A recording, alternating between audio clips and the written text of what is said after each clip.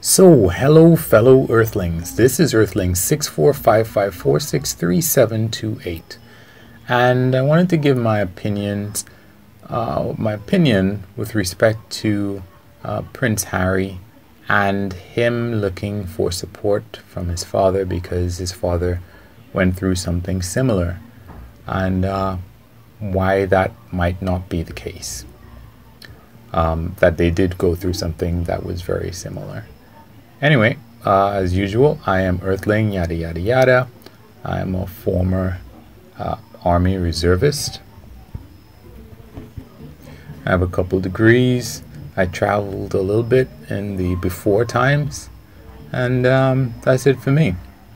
So, of course, the big topic of late has been Prince Harry and his wife Meghan. They came out, or they had an interview that was aired recently, and in the interview Prince Harry would have said, and maybe Meghan, that there was a rift between him and his father and his brother, and he would have thought otherwise because in a way they all had gone through this before with respect to the undue attention from the press that his mother and father and their marriage would have received when he was a kid, so that when this happened with respect to him, he thought that he would be able to expect some support from his father, seeing as, you know, he may have had a similar experience. And he said that he felt like he didn't, and there was a time when Prince Charles stopped taking his calls, which I'm sure would have been horrible and would only have precipitated the whole idea that they left Britain to live in the US. And I wanted to point out some of the things that to me would have been different between his marriage and his parents' marriage that might have been the reason why his father perhaps could not give him the support that he wanted. Among those reasons is, number one, that Meghan, for example, is from a different culture. She is American, whereas Princess Diana, of course, was at least English, I believe, or British.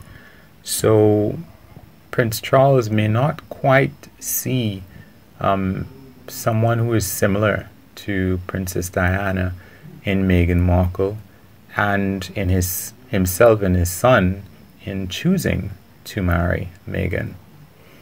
Of course, additionally, I think it was that there was like a 12-year age difference between Prince Charles and Diana, which meant that they would see the world in quite different ways.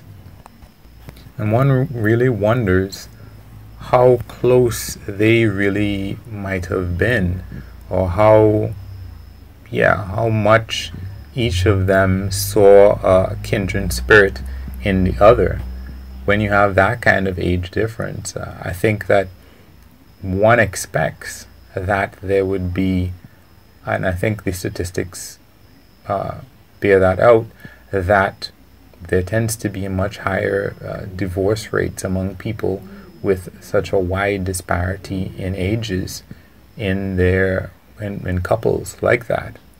Whereas with respect to Meghan and Harry, there is just a 3-year difference in between them.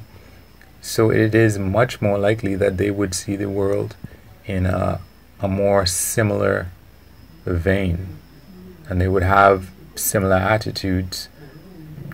Of course, as we now know, and Prince Charles is in fact married to Camilla, there is no third party with respect to Charles, Diana, and Camilla. That would have happened from before they even got married.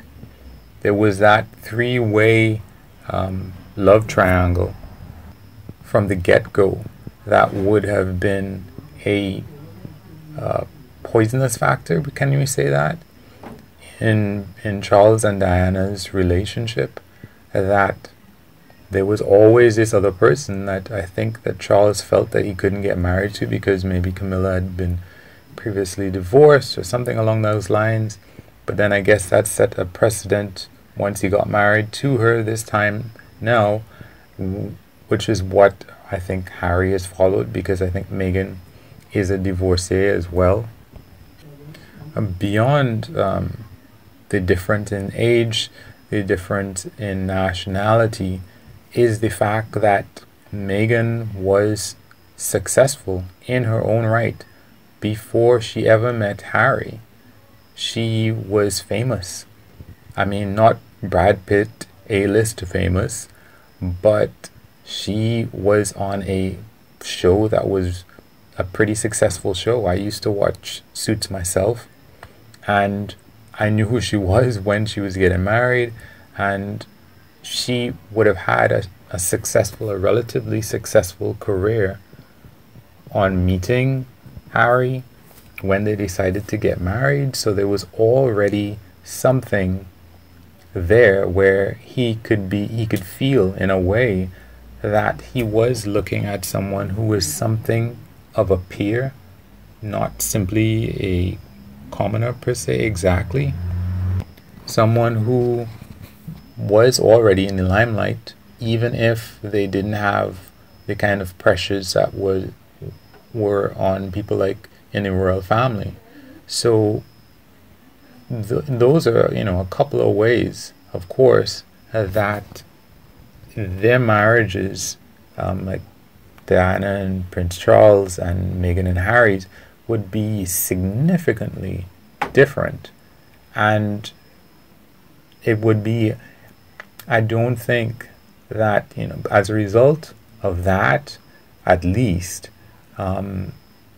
Prince Charles would not, it would have been more difficult for him to see himself in their marriage, as well as the fact that, looking at the situation, Prince Charles probably figured that when he got married to Diana, that he was not following his heart per se and getting with Camilla, and he doesn't see that his son is doing that, finding the right person, some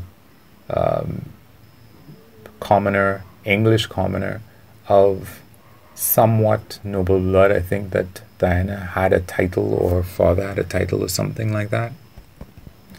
Also being the second son, and his first son already having a wife that everybody is okay with in Kate Middleton, having kids that everybody was okay with. I guess in many ways, in looking at Harry, he would not exactly have been looking at his first choice in terms of a son.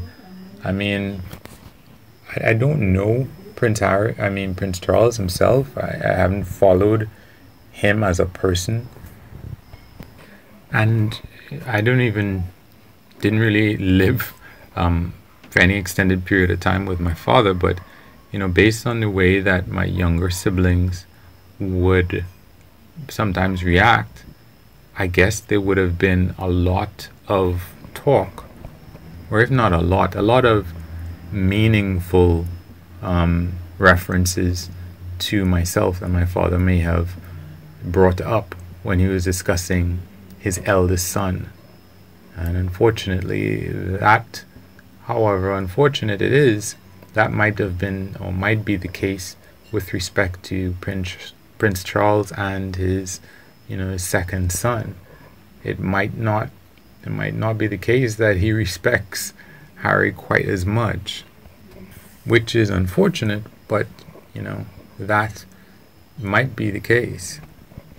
Of course, I didn't directly want to bring it up, but Meghan is, at the very least, biracial.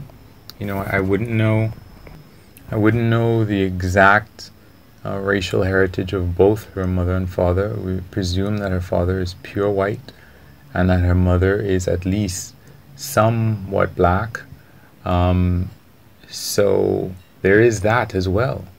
That Prince Charles may see that as a huge difference between himself and Harry, in that for Harry and for Harry's generation, it might not have mattered. I mean, I'm sure that he would note that at least Harry, married someone who was more Caucasian looking. Can we say that? But just any kind of vestiges, the presence of Meghan's mother at all, some of the fact that the slight controversies, one might say, with respect to her father and with respect to her step siblings or half siblings. I mean, between those things as well, I guess there would be some discrepancies as well. But yeah, overall, these are, to me, they're major discrepancies or major differences between these couples, Charles and Diana and Harry and Meghan, that might make it very difficult for his father to see himself in them and be able to offer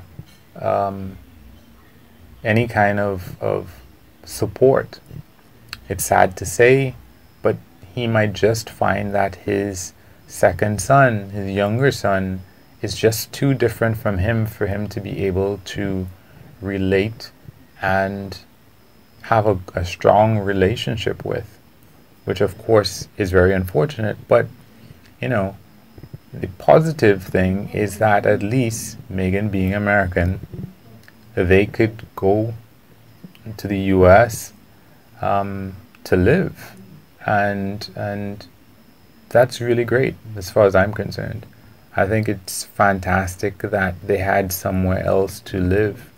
I mean, if this were happening and both of them were British, it wouldn't be necessarily the easiest of things for them to simply go live somewhere else. Even someone who's royalty, I don't think they can just pick another country and say, I want to live there. And the people in that country, the laws in that country would allow them, even, members of the royal family. So, anyway, that's my 2, 3, 4 cents. So, feel free to like, dislike, comment, subscribe, share, any of that stuff. Same way you would like if I were to do that for you. Have a good one. Peace.